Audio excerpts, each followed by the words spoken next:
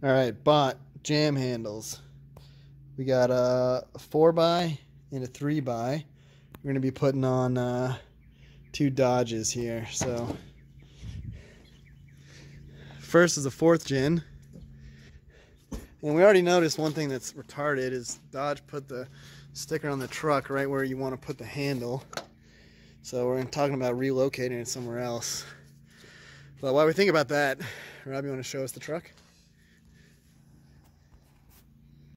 All right, guys, let's do a walk around the truck first. We got a 2010 Mega, around 164K on the truck. Stock engine. Only mod I got is a tune, air dog fuel system.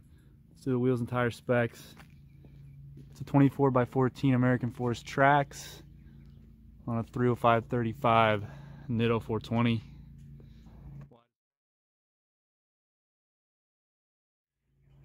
So 2 options. Here, plenty of room. Up here, it's a little less room. I think we're gonna make it work, but we're thinking that this is a little bit more natural feel for getting out. The only thing we're worried about is how flush it's gonna sit in the jam. Yeah, Dodge didn't make this perfectly flat, whereas they made this perfectly flat. So if your truck's like 6 inches lifted, that definitely makes more sense. But since this is stock height, we're gonna try and go there. So we're gonna clean this off with some rubbing alcohol. All right, so we took the 91% alcohol, wiped it right there. Now we'll show the install.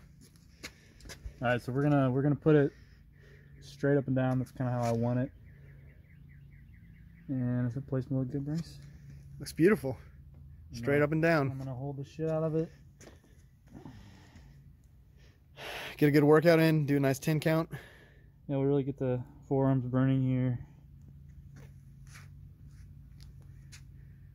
What is this, like a carbon fiber finish, Bryce? Yeah, carbon fiber on the silver.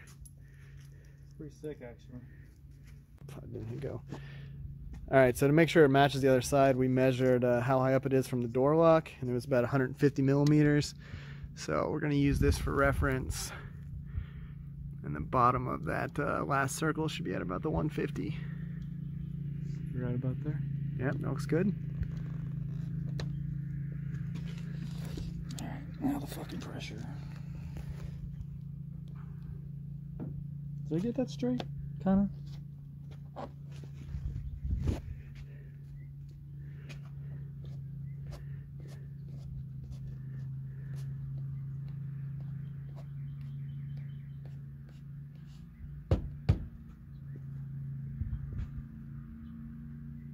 All right, Robin's in there. You can't see him because it's really dark. But JamHandle first try. And by the way, they did not send us these. This is not a promotion for JamHandle. We like the product. We bought it. Look at this shit. Ooh. Is your paint clean? Paint's clean, no fingerprints. All right, 3rd gens. Dodge put that down here, so don't have to worry about that. So your door's really too bent to put it like right there. So your options are either up here or here, but By the way, Bryce did not dent his door. That's factory. It has a divot in it. yeah, factory from Dodge. So we're gonna line it up right in there. All right, 3rd gen time. Obviously removing the 3M adhesive. We were pretty impressed with how sticky it was on the 4th gen. So Bryce went with the American flag themed on his. Red truck, red, white, and blue. America as fuck.